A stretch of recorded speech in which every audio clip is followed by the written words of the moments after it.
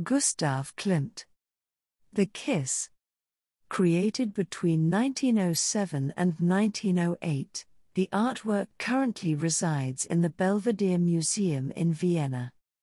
The painting is one of Klimt's most famous and iconic works, and is considered an excellent example of Art Nouveau painting. The painting depicts a young couple embracing with tenderness, while the man is leaning over the woman to kiss her cheek. They seem to be in a meadow full of flowers. The woman kneels barefoot at the meadow's edge, her attire a yellow dress adorned with floral and circular motifs, while delicate blossoms grace her hair.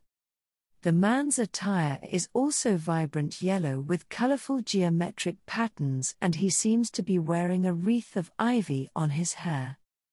This ornate background adorned with spirals and geometric shapes, all of which are rendered in gold leaf, gives the impression of a luminous and opulent appearance.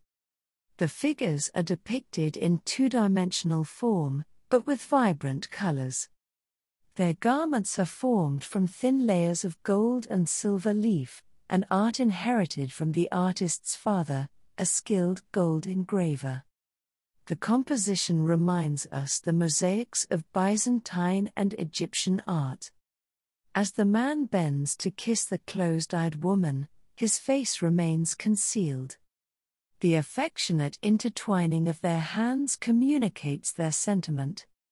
Cloaked in luminous gold, the lovers appear isolated, existing within their own realm of unity. Love takes on a cosmic dimension, as if true happiness can exist beyond the real world. The kiss has become an iconic image of art history and is often reproduced and referenced in popular culture. Its captivating blend of eroticism, spirituality, and ornate decoration has contributed to be considered as a masterpiece of European art.